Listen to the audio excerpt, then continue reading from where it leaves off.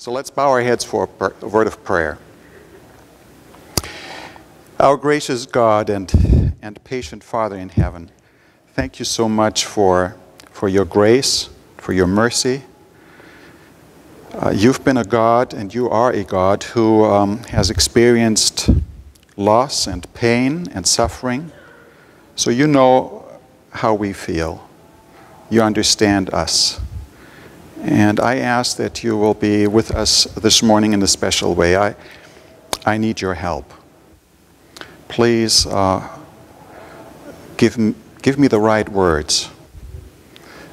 Give me the right thoughts.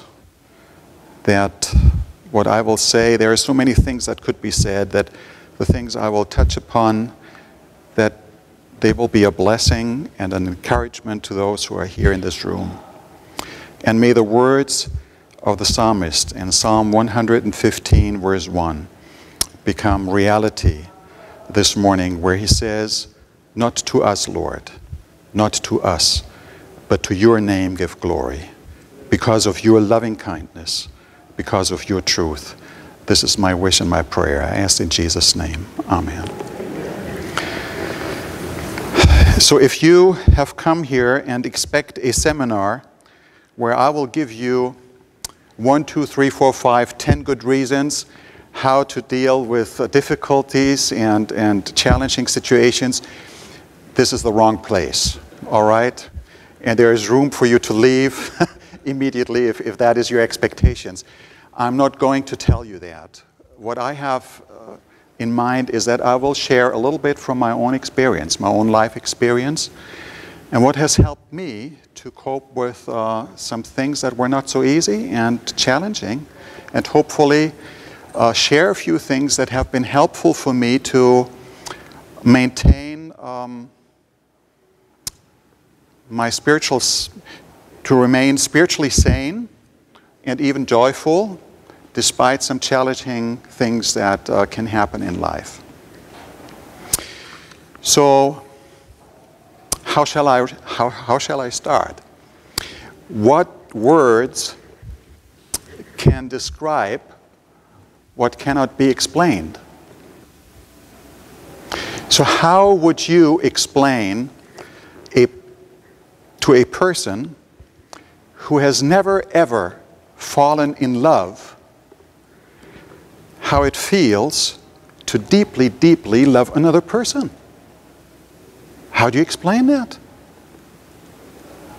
Now, if you were to ask me, how is it to lose your mother? I could tell you that I saw my grandmother die,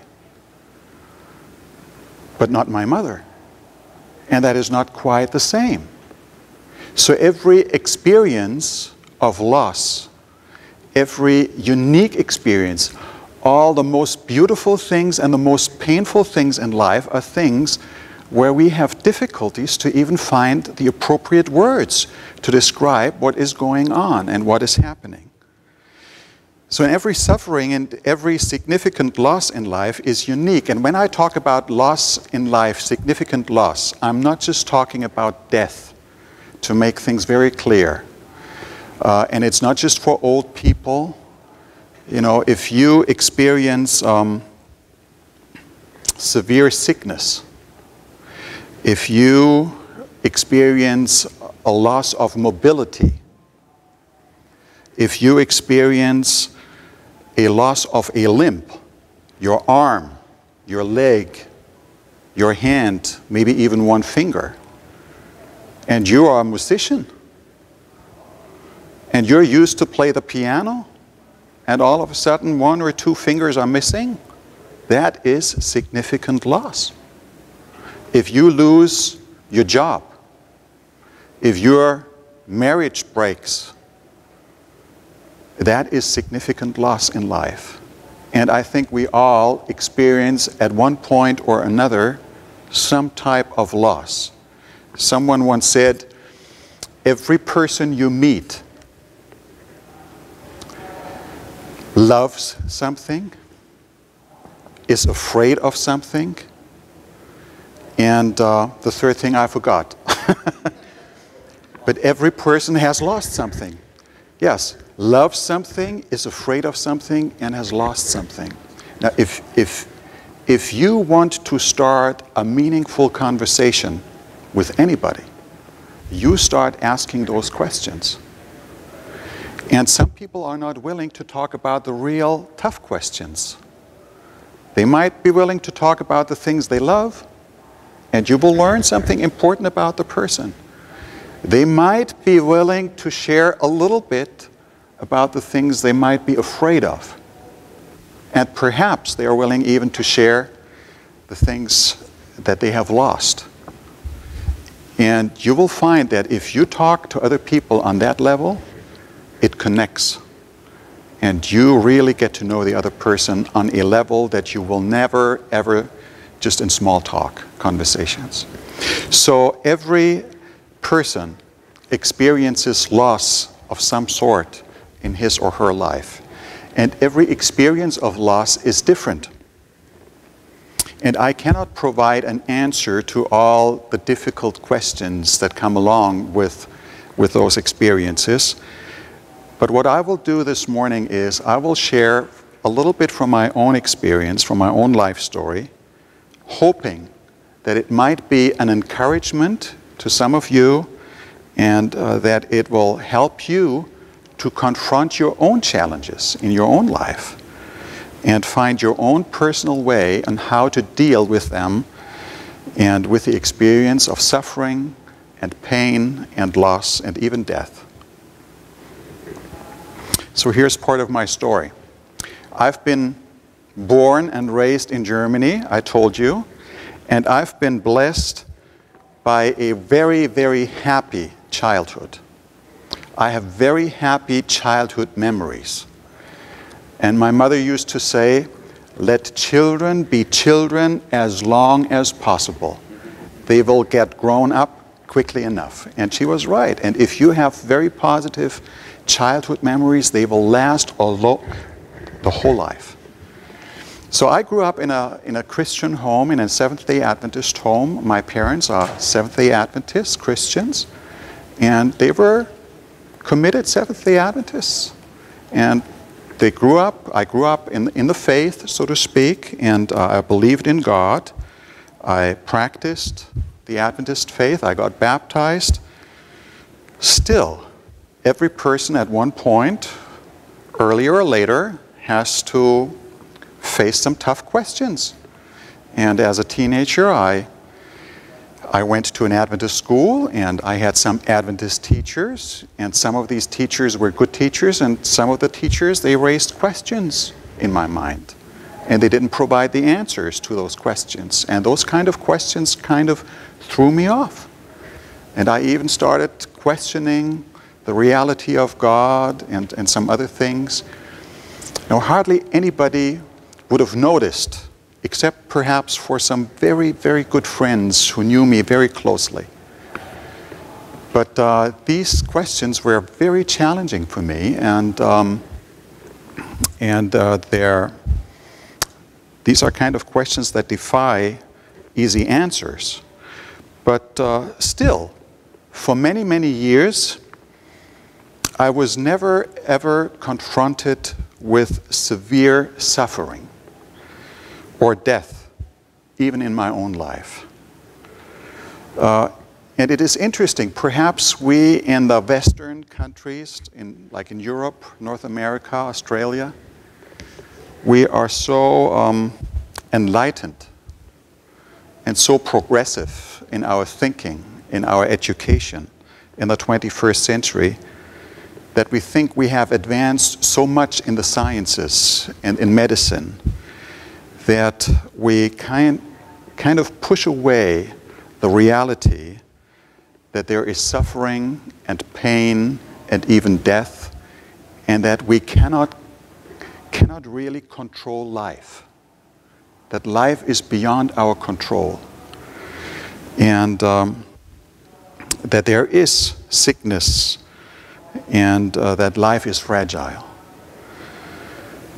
So how do you deal with that unpopular reality in life if it confronts you? You know, I'm reminded of a passage in the New Testament, in the book of Romans. By the way, this is my PowerPoint, Power book. So I don't have a PowerPoint presentation, I have your full attention, right? In Romans chapter 8, there's an interesting passage that comes to my mind when we talk about the subject. In verse 16, 17, and 18, the Apostle Paul makes a statement.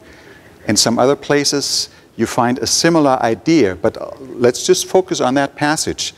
And he says, "The Spirit himself testifies with our spirit that we are children of God." So far, so good. "And if children," he continues, verse 17, "heirs also." Fine, we have no problem with that. "Heirs of God and fellow heirs with Christ." But now comes a passage that we don't like. "If indeed we suffer with him, so that we may also be glorified with him." So we like the glorifying part, but we don't like the part that talks about suffering. And suffering is part of our human reality, is part of our Christian reality. And I think we have to learn as Christians, and I believe as Seventh-day Adventist Christians, to bear adversity and difficulties and challenges of life in such a way that the way we deal with that will be an inspiration to others, will instill hope rather than desperation, and that we have to learn even to die in such a way that people will see that is different from what I see with other people who don't have that hope. So that is something we don't often talk about, but I think it's part of our human existence and reality. So in my own life, I was confronted with significant loss in the year 2009. And by the way, I will share some personal things that are very close to my heart, and you will realize that I'm even touched today when I talk about this. So this is not just easy talk for me, but I will do it to the glory of God. So I experienced significant loss in life in the year 2009 when my wife was unexpectedly diagnosed with cancer. She had breast cancer, and it was cancer of the most aggressive form. And my wife, Ulrike, she was only 43 years old when that breast cancer was diagnosed with her, and I can tell you she didn't choose to have cancer. Neither did we as a family chose that she should become sick. It's something that happened, and she was still young, I think, with 43. She had a future ahead of her. She was still needed. We had 3 children, 3 sons at that time. The youngest just 11 years old. The oldest 19. And we felt this is not really what we have envisioned for our lives. This is not what we had planned. This is not something that we desired. And after several years, fulfilling years as a mother and housewife, my wife had just started and begun to teach in her profession again. She was an elementary teacher. She loved to teach. And she was appreciated by the children and by the parents and her peers. And she had just started to teach part-time. By the way, just a little footnote. We don't often hear about this. This morning we heard a little bit in a plenary presentation about this. But I think we too rarely appreciate the great contribution that women make when they decide to stay at home and be available for the children and the family. My children would not be what they are today if my wife had not made a conscientious decision to stay at home and see that as her priority in life. She loved to teach. And when the children were older enough, she started to teach part-time because she still felt home is first priority, and children were more independent with age, and that gave her a little bit more freedom. I think this is a word from a man to the male audience here. You men, I think we don't appreciate enough, and we don't express our appreciation to the women who make that contribution to the home, to the church, to the society at large. And often you don't know what intense work is involved at home. I've learned it the hard way. Just to cook and do all the rest of the thing is quite a logistical challenge, you know? Anyhow, so I think we need to appreciate that more and to express the value and the great contribution that is often missing in society at large for that type of work. It's work. It's hard work. Anyhow, so she had just started to work part-time again when she found out that she had cancer. And if you would have known my wife, you would have known her and remembered her as a person who was, she had the most healthy lifestyle you could imagine. I mean, she never smoked, she never drank alcohol, of course. But she exercised, she was happy, she had a friendly disposition, she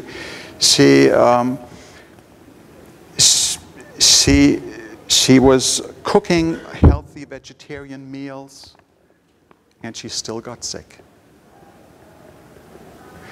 And it didn't take even 1 year after she found out that she had cancer that she died.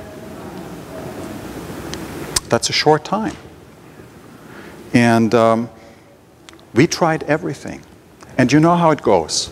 You know, the moment people find out that there is someone sick and cancer, you are swamped with recommendations, and people know all kinds of special treatments that almost work miraculously and heal and have the most powerful effects. And we tried everything. We tried everything, and my wife was consistent in her lifestyle. She was positive. She was a spiritual person. We even had Dr. Nedley in our house. We talked with him. We consulted with the best of the best, with the people who had the latest research in medicine and science. And much of that, what we heard, helped us in dealing with that, and yet it didn't get better. It got worse, and it got worse. We prayed about it. We prayed about it often. In fact, my wife requested a special anointment for the sick. She requested it twice, at the beginning of her sickness and towards the end of her ordeal. I'm a pastor. I have worked as a pastor. I've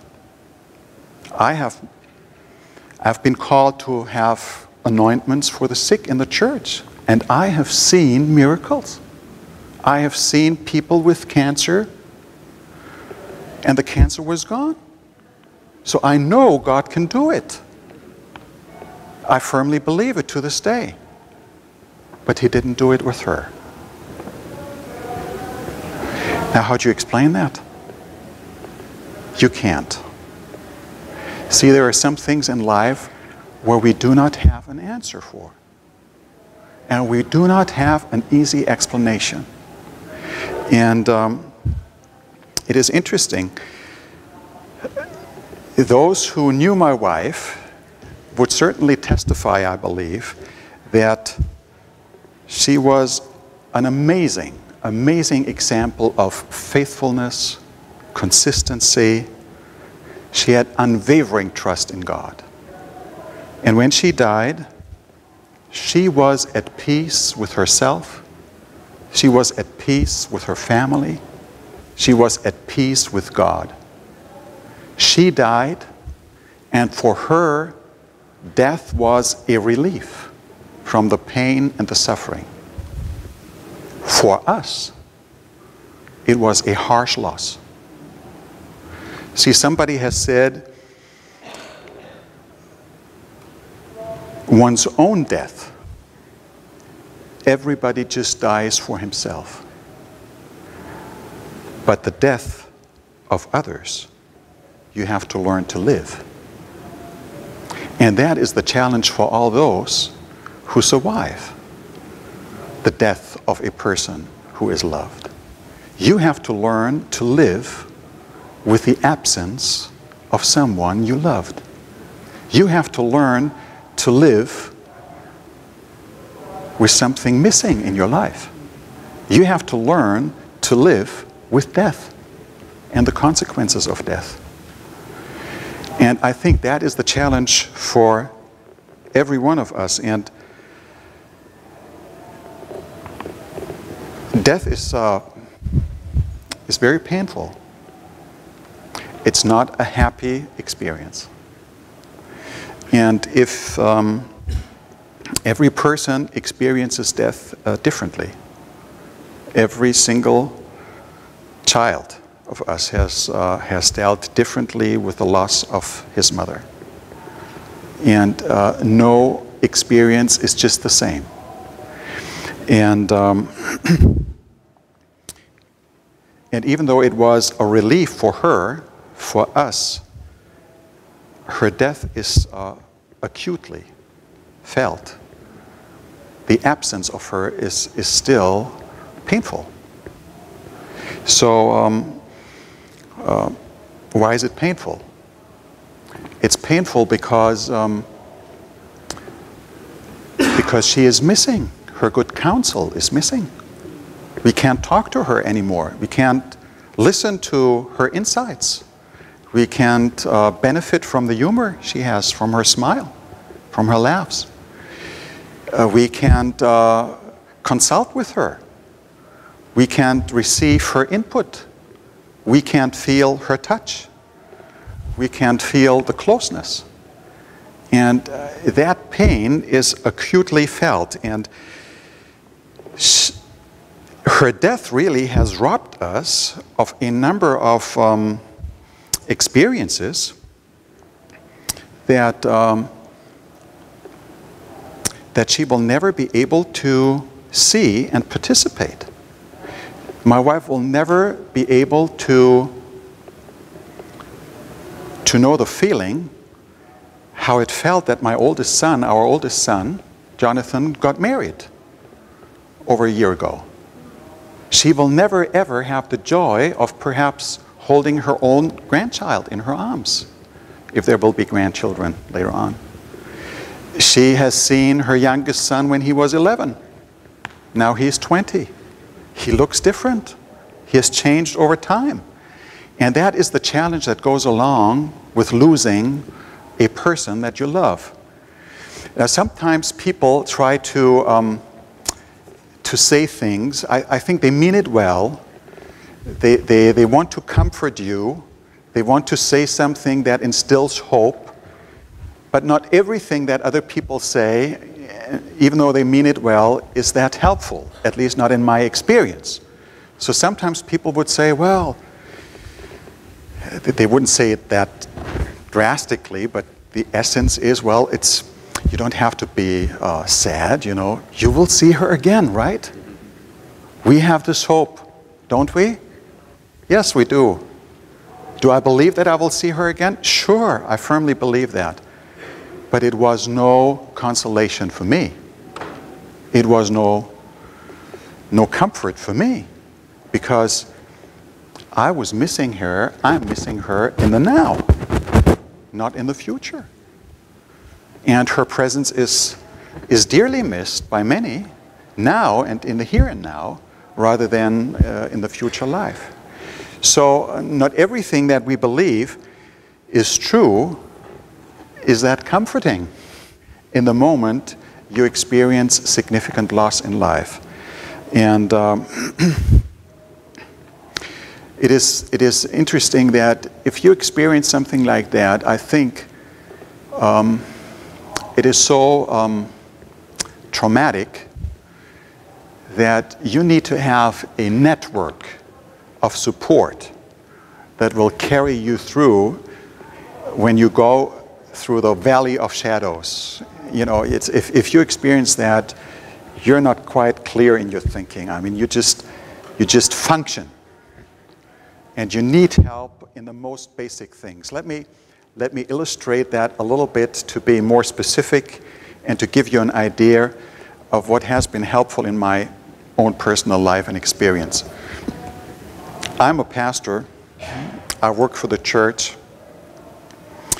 And when you work as a pastor in leadership positions, you get to know things in the church that are not so nice, right? You get to know details and you have informations about things that are not so enjoyable. But I have to say that in that experience, I'm really, truly grateful for the experience of having a church. I have seen other people who have had cancer with my wife, who didn't belong to a church, who didn't have that community of faith, who didn't have that support system. And they truly felt lonely. They didn't have anybody to care for them. They didn't have anybody who would support them. And in those situations, I think what is most crucial and most helpful is that you are sensitive to little gestures of friendliness, I call them, to little gestures of helpfulness that brighten your day, that can be very small things, almost insignificantly small things, but that can make a big, huge difference. Sometimes people, they would talk to you and they would say, yeah, and listen, if you should ever need any help, just give me a ring, let me know. I've had plenty of people talk to me like that, and they mean it, they really mean it. But I never called them. Because, you know, it's an effort to go to the telephone, to the cell phone, and dial the number, and then start talking if you don't feel like talking, if you don't know what the other person will say and how the person will react and so forth. So if you really want to do a person who has suffered a significant loss in life a favor, be creative, do some thinking. It might be hard work, but there is no replacement for hard thinking. And put yourself into the shoes of that person and think what would be a help in that situation. And then just do it. And, you know, surprise them with a meal so that they don't have to cook. I like flowers. Send them some flowers to brighten the day and to get some sunshine in the room, you know. Just a smile of encouragement, just a little message of hope. You know, you can text message on your cell phone, that's nice.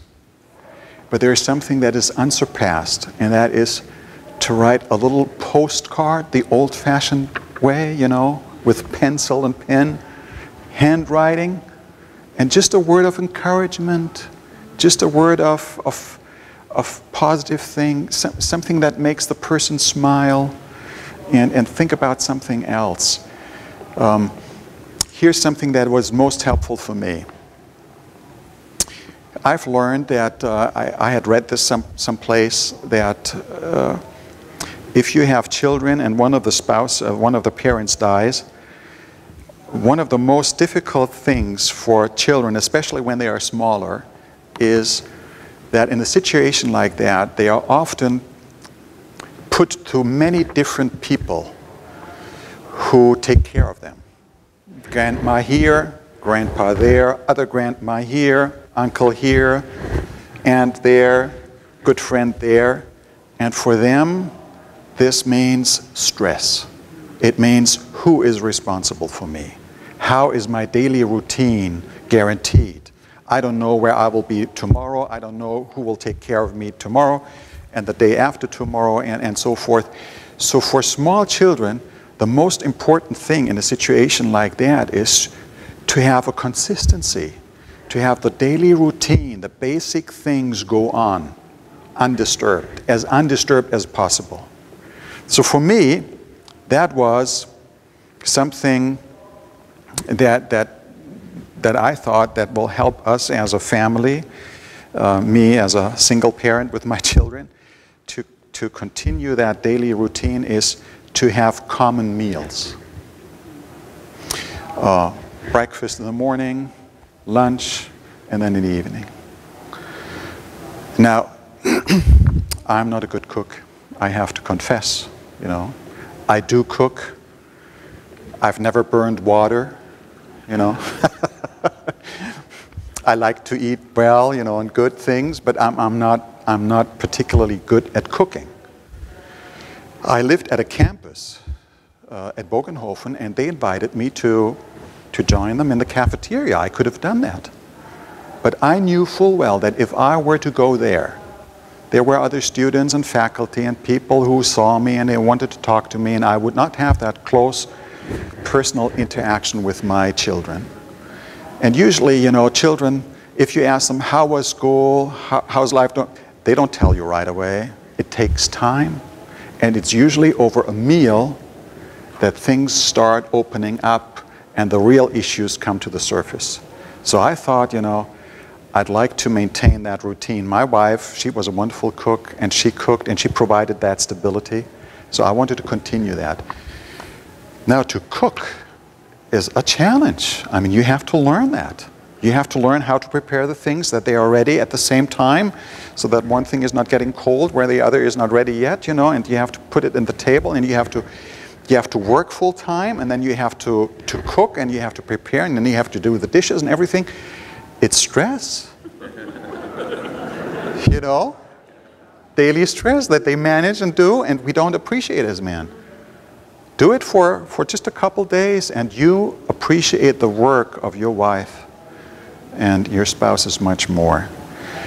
So here's what really helped me. In the church, there was a lady, a good friend of mine,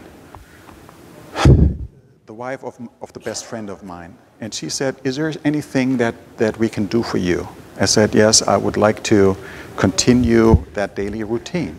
She says, I have an idea. You don't have to think about anything. Here's what I will do. I will set up a plan in the church. I will call the people. What are your most busy days in the week? When you have to teach in the morning, in the afternoon, when you don't have any time, I said, I have 3 days that are the most busy days in the week. She says, no problem. I will take care of that. I will find people who will provide a meal, a hot meal for you and the children for 3 days in the week. You don't have to call anybody. You don't have to do anything. They will bring the food to you. They will place the food in front of your door. You don't even have to open the door. You don't even have to talk to them. You know, sometimes people, they come to you and they do something well, you know, and you open the door and you just don't feel as if you want to see anybody. You just want to be for yourself, you know. And they're nice, you know, and they start asking questions, and that's tough. And it's difficult. So she said, they will place the food in front of your door. They will leave. You eat, you enjoy, you do the dishes, You place the food in front of your door the next day. They pick it up. You don't even have to drive to their home. Now that was a real help. And they continued to do that for 3 months. Can you believe it? 3 meals a week for 3 months. The first 3 months, the most difficult 3 months. You find that only in the church. And all of a sudden you appreciate that there is something like community and fellowship, and that there are people who really think what could be a blessing to you in a situation like that. I had one family, they continued to do that for 1 meal a week at my most busiest day for 1.5 years. Just for free, just out of courtesy. Now that is real help. You know, there is help, and then there is real help. There is help, and then there is helpful help. And it's not the same, you know. So think about things that would be helpful help for a person in that situation. Someone said, you know, you have to clean the house, you have to vacuum, you have to iron, you have to clean the bathroom. I have somebody, she will come once a week and she will do all that for you. She paid for that person. And they came. And it was a real help, because in the first couple weeks and months, you don't even have, you know, you don't even think about all these things. And then the home looks like a mess and everything. So people really took down and thought about things that would be a real helpful help. Things like that. So if you find that, do that. And people will appreciate that. There are so many other things and facets that that I could talk about. Let me just mention two other things that come to my mind. You know, sometimes if you lose your partner, you find yourself alone. And sometimes it's just a blessing if you have another good friend, another person, where it is appropriate, and that person gives you a little hug, a little pat on the shoulder, a little handshake, a little physical contact. You know, last night I was on the platform for a short presentation, 30-second presentation, and I came back, and I didn't know anybody in the audience, so I sat in a row alone. All of a sudden, another person came and sat right next to me. It was so nice. I didn't sit alone. Because why is that important? See, when you are a widower or widow, when you lost your partner, something changes. Something changes even in your social status in society. See, if you are single, a young person, not married, and you have somebody that you marry, your status, your social status in society changes. All of a sudden, you change from being single to being category married. And now you belong to those people who are married. You're in a different category, social category. And everybody who is married knows there is something to that. You have still the same friends, but it's still not quite as if you were unmarried before. You know, people recognize you're in a different social category. And if you lose a partner, all of a sudden you switch the categories again. And you are no longer category married. You no longer belong to that group. You're all of a sudden category widower. And it's this different social category. And people treat you differently, unwittingly. And you're alone rather than belonging to a group. And to realize that, can help to relate to other people of that experience. And so sit with them in church. Invite them home, to your home, you know. They wouldn't feel free to come to your home as they are used to, because they are all couples. And all of a sudden, you know, they're the couples and they are alone. You know, they don't fit into that setting anymore. And so it takes a deliberate invitation, a deliberate effort to say, come on, we want to have you along. You're a part of that. And that is helpful. Here's another thing that I realized that was most helpful for me to cope with the reality of loss. Sometimes people, they don't know what to say in a situation like that, and they, in order to avoid that, to say something wrong, they'd rather say nothing. And sometimes they, especially in religious circles, they would say things, you know, oh, we have this hope and there will be a resurrection and you'll see her again, and so forth. But that was not comforting to me. What was most comforting to me was when people actually took the time and sat down and thought about an incident, an encounter, something that they experienced with my wife, something that they appreciated with her, something where they remembered her in a certain situation, and they described that situation, and they described that kindness or that courtesy or that incident that made a lasting positive impression on their mind, and they shared that with me. For me, this was healing balm. This was healing to the wounds. It was not painful. It was a blessing. It helped me to deal with the reality of loss in a much different way than just saying my condolences and we'll have this hope and so forth. Because you don't need to think very much, you know, to say a few words like that. But to really think about, how do I remember that person? What do I appreciate about that person? What was special about that person? What was unique about that person? And then put that into words. It expresses something of your appreciation and the relationship you had to that person. And it's a healing experience, at least for me, and I think for many others who have similar experiences like that. So here's another thing that I want to share with you. When you experience loss like that and pain that goes along with it, this loss is an acute temptation to our faith.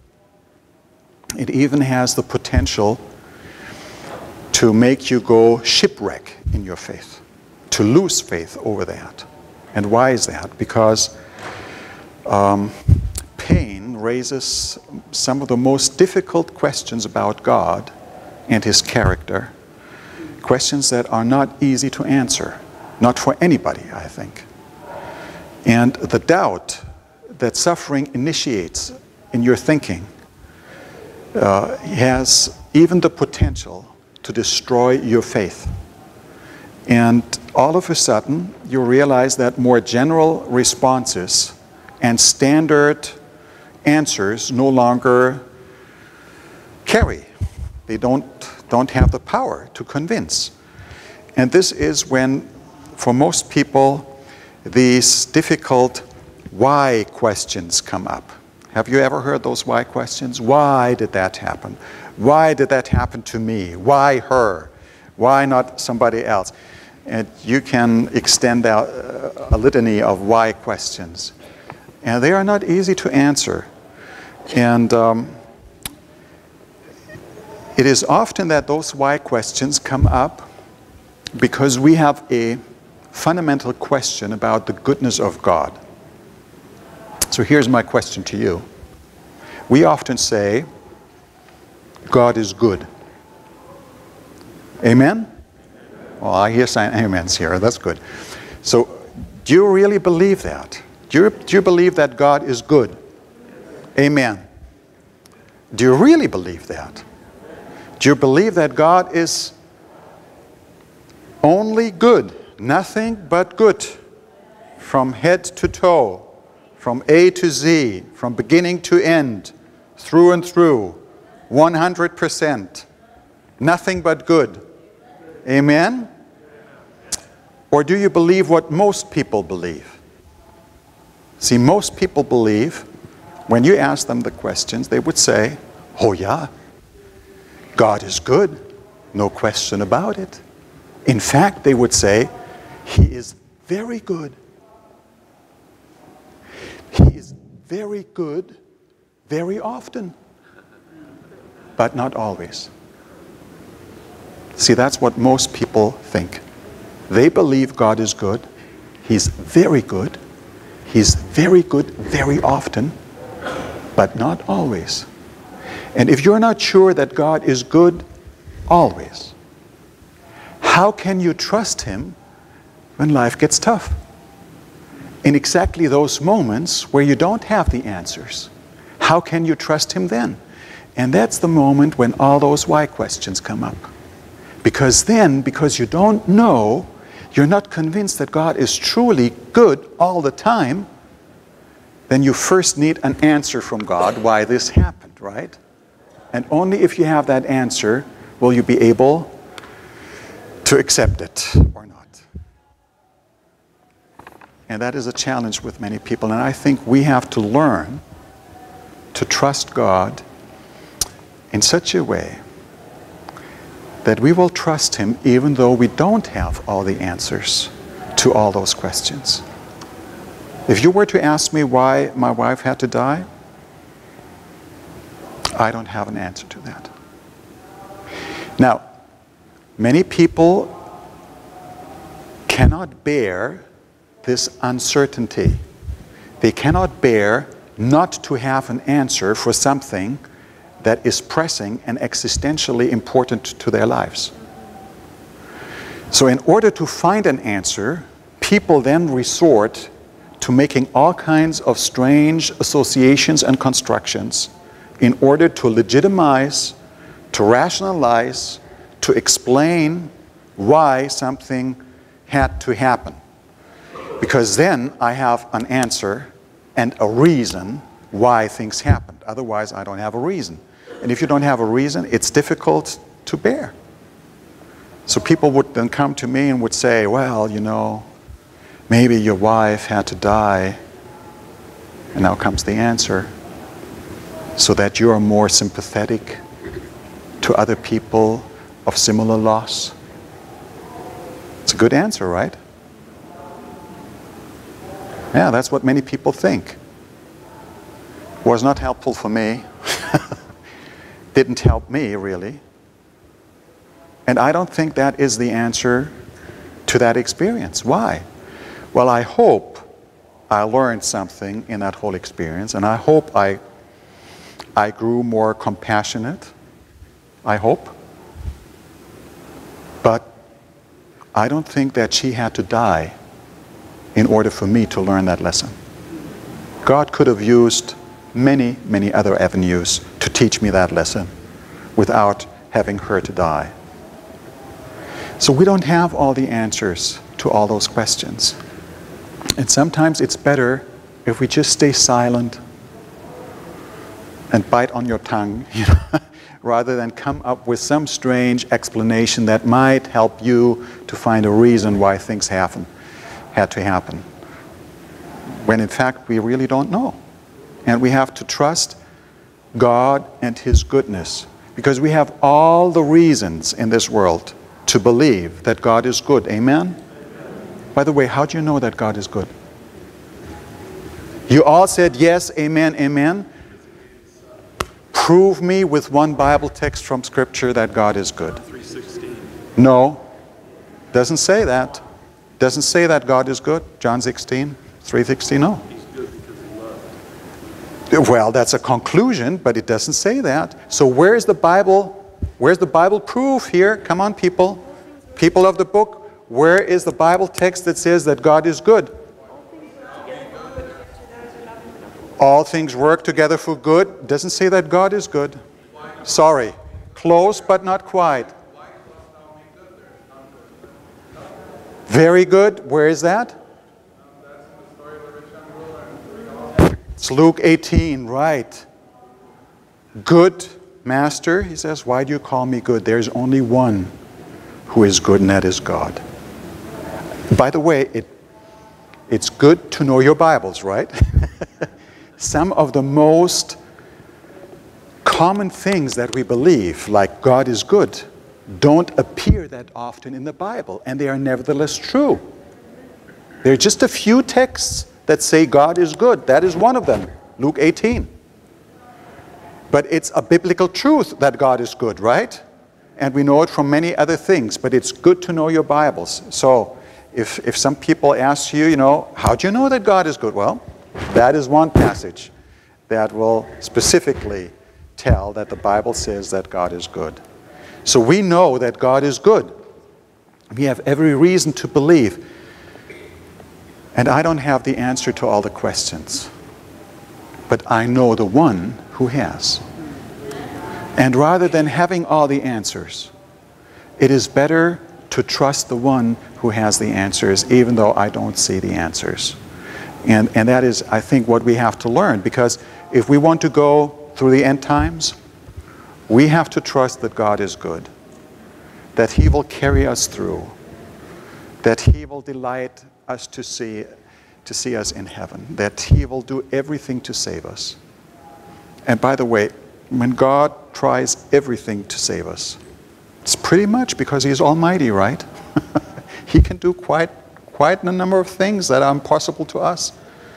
So He will do everything. If there is a glimpse of hope, He will make sure that this will go through. So,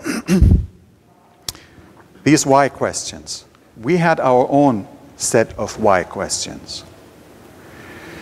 These are the questions that we raised and we asked. I talked to my wife.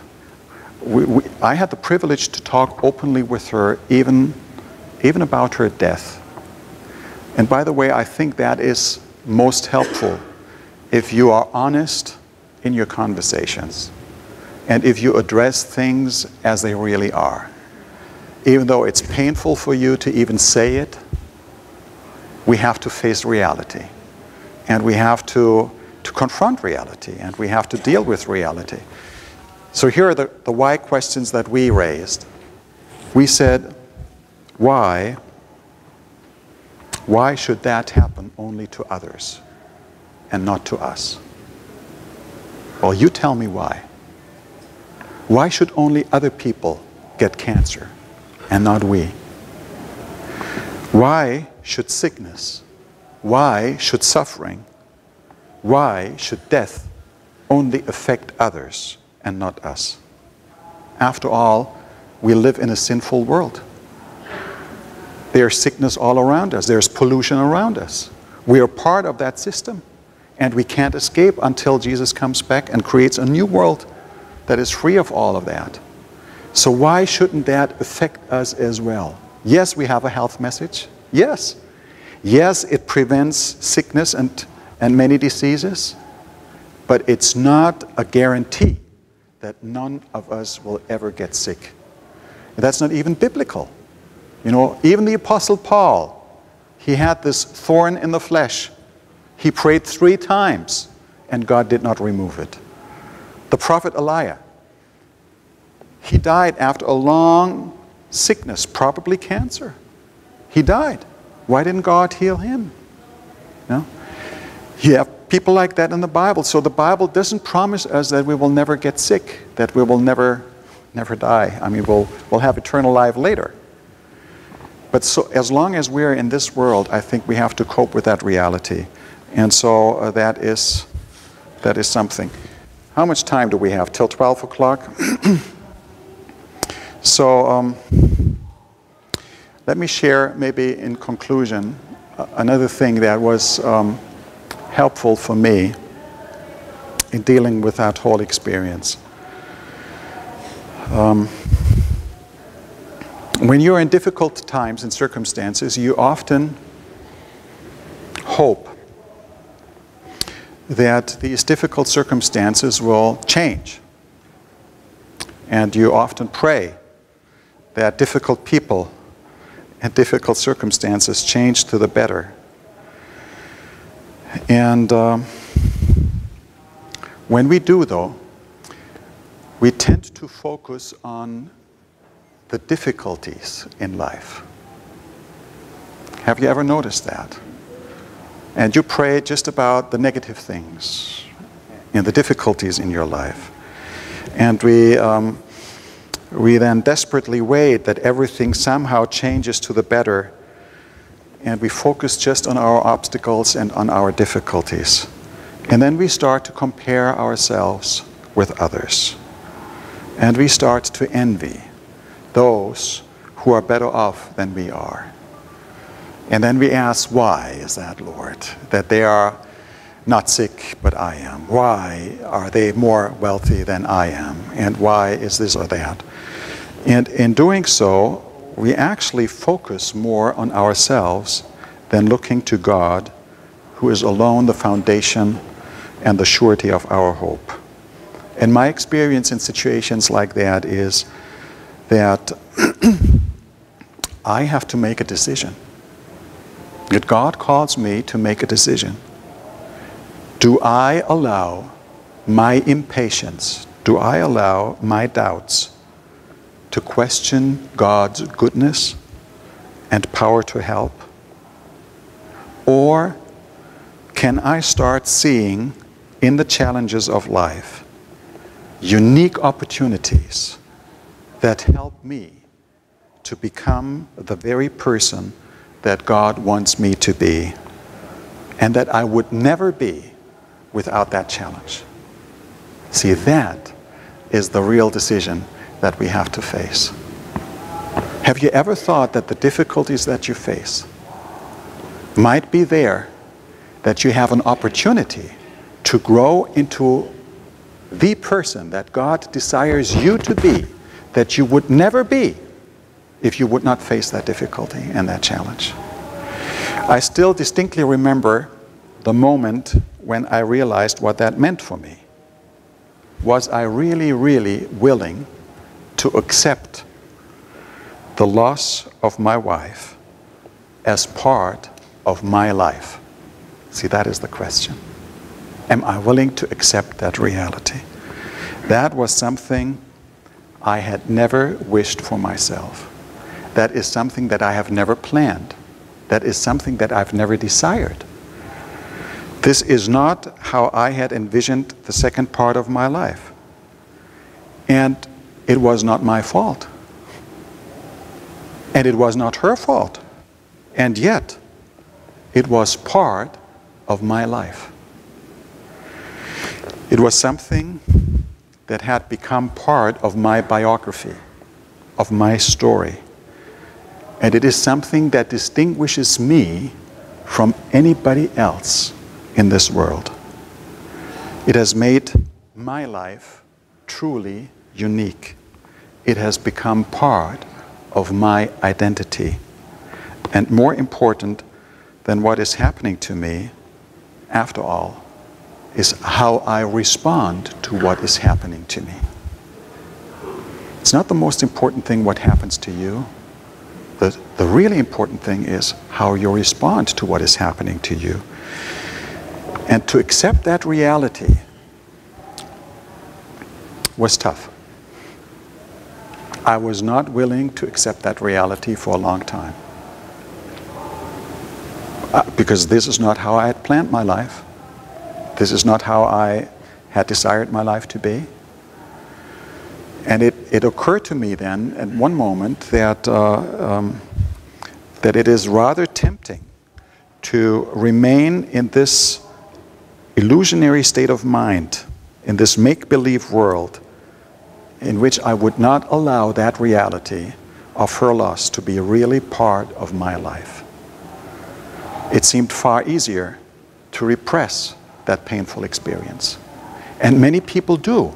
And they will never get over that experience, and they will never ever learn to live their life in a new dimension, in a new reality without that partner that no longer is there. Only when I had the courage to really confront this mechanism of denial, and when I was honest to face that painful reality of the absence of my wife in my life, with all the implications that came along with it, was I able to cautiously reorder my daily life in a new way without her. And it has helped me to see things in a different light and to be open to new possibilities and options now. I still remember when I was this is a battle that is going on in your soul, you know. Am I willing to accept that as a reality of my life? And I still remember reading a letter of a good friend of my wife. She had gone through difficult situations in her life. Her sister had committed suicide. Her mother got sick, very sick. Another sister, the marriage was breaking apart, and she was wondering, why is this happening to me? Why to me? Why not to other people? Why to me? Until it occurred to her that this is part of her life. This is part of what makes her life her. And when I realized that, the battle was, am I willing to accept that? And I still remember that, that moment when I was willing to accept that. I had to cry. That was tough. I had to cry, but at the same time, it was a relief. It was as if tons of weighty stones, you know, would fall off my shoulders. And I would all of a sudden become free to reorder my own life with a new reality. And to see that perhaps God wants to use that, not that He sends that, but that He wants to use that to shape me into that person that He wants me to be, that I would perhaps never be without that experience. And I think that's the beauty of God's plan. He doesn't like suffering. He doesn't send sickness. He doesn't delight in pain. But He is sovereign enough to use it still to His glory, if we allow Him to be shaped in that experience by His grace, so that we can grow into people that trust Him, even though we don't have all the answers. I could go on and on and on. There's much more that could be said about an experience like that. Let me just, I have to say this now. Let me just point you to this book. I don't know whether you've seen that book, Longing for God. It's a prayer and Bible journal. I wrote that book. It has grown basically out of my experience that I just shared with you. And if you're in a situation like that, it's tough. I mean, you can go crazy over things. And so what I have written in that book has grown out of that experience, and it's tested and tried. So it's not just theory. I've experienced, I've tried every single line in that book. Now, if you open the book, most of the book is empty pages. That's why I could write it so easily, you know. But it's basically a Bible prayer journal. It's a journal where you have an opportunity for every day of the year to read a passage from the Old Testament and a passage from the New Testament, and to write down the thoughts that come to your mind as you read the Bible.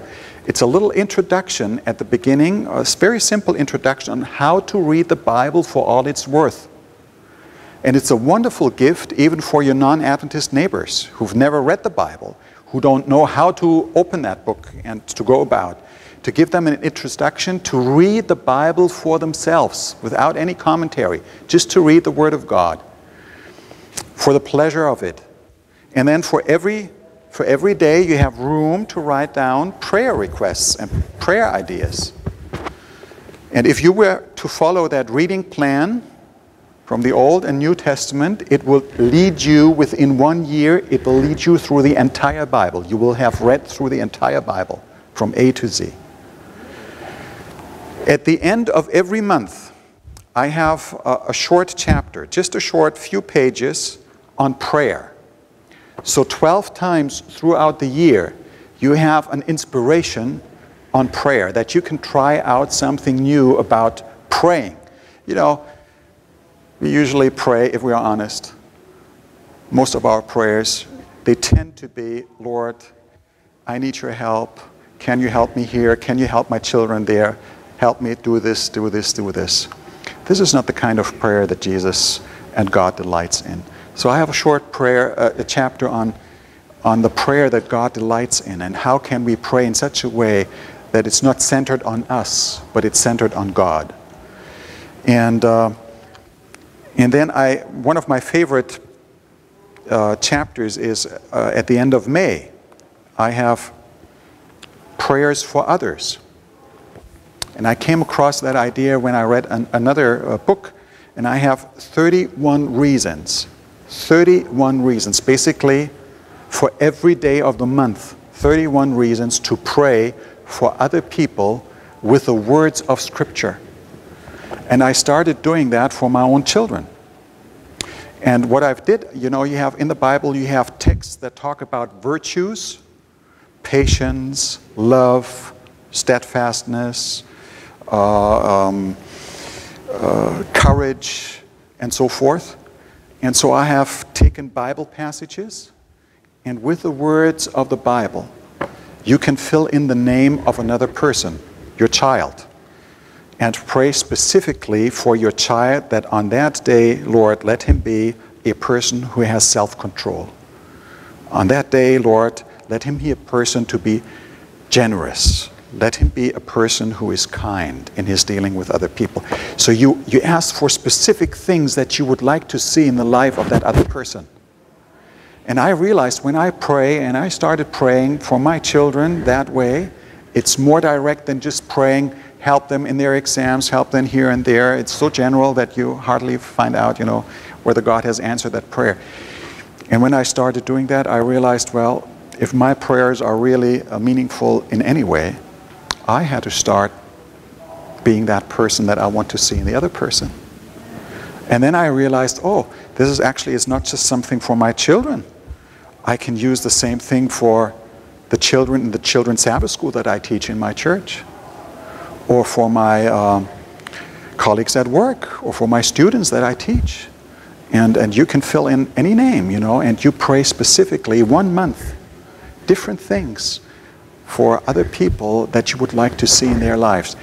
So you have many wonderful things that you can try out, but I also tackle some tough ones, like what you do when your prayers are not answered.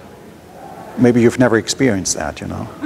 You just experience the answers to all your prayers, but sometimes we are faced with the reality that some of our prayers are not answered. And what is happening then? What are we going through then? And I have one chapter on how to deal with things that are not answered, and what about praying and fasting, and so forth. So it's 12 suggestions, you know, that you can try out and find out a new dimension in your spiritual life that will help you to open up new horizons in your experience with God. Time is almost up, but we have 2 more minutes. So I'll take 2 more minutes to explain one thing that has tremendously helped me cope over the grief and get a new perspective, an attitude of gratitude. How do you get thankful when you don't feel like being thankful? You know, if you experience loss, you don't feel thankful. So there's one chapter in here where I explain that, and just briefly, let me allow to share that with you. It's powerful, powerful, powerful. It's life-changing. It has just one drawback. The drawback is it's absolutely free. doesn't cost you a penny.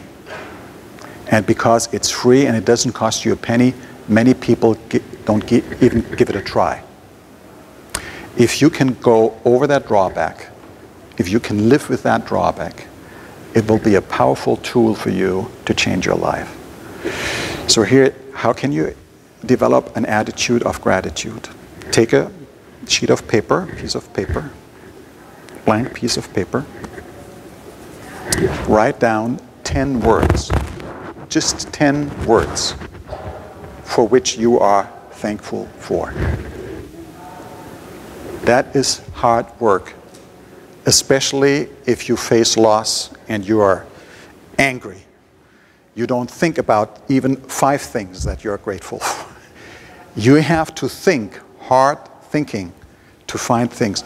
You say, nothing comes to my mind. Well, think, you know. Start maybe with your eyes. Say, I. Because I'm thankful that I can see colors, that I can read, you know, that I can orient myself. I'm thankful that I have a hand and fingers. And with that fingers I can hold a book and open a book and write and type and touch a person. I wouldn't be able to do that if I wouldn't have a hand. You can say, I'm grateful that I have a bed, a mattress to sleep in, rather than lying on the cold floor. So you write down 10 things. Once you've written down 10 things, you form a short sentence with that one word. And in that sentence, you express the reason why you're thankful for. So I'm thankful for my hand because with my hand I can do this and that. I'm thankful that I have a bed to rest rather than having to lie on the cold floor. 10 sentences. Once you've written down the sentence, you read the sentence aloud. So you write, you read, you hear, you speak, and the more of your senses are involved, the deeper the thought will be ingrained in your thinking. So 10 things. The next day, you take a new sheet of paper, 10 new reasons. And if you want to intensify the experience, repeat the 10 first reasons from the previous day. At the end of just 1 week, you have 70 reasons to be grateful for. And I guarantee you, you cannot consciously exercise that and be a grumpy person. It doesn't work. It'll change something in you. And the moment you look at things differently, you look from a different perspective, you develop a new attitude. And it's life-changing. More of that is in the book. You can get it at Pacific Press. They told me yesterday they have a generous supply of 3 copies. 3. So first come, first serve. The good news, the ABC booth has another couple copies. So if you go there, you'll find more copies. If they are sold out, don't worry. You can go to Amazon.com. You can get it there or through the ABC at your home. And you might want to have a look at that. Sorry for the little advertisement, but I had to do that at the end of my thing. It was a joy for me to be with you here. And I hope some of the things that I shared have been helpful for you. And you can pass it on. And may we all be people who delight in God, who long to see God, and who are faithful to Him in the long run. Praise God.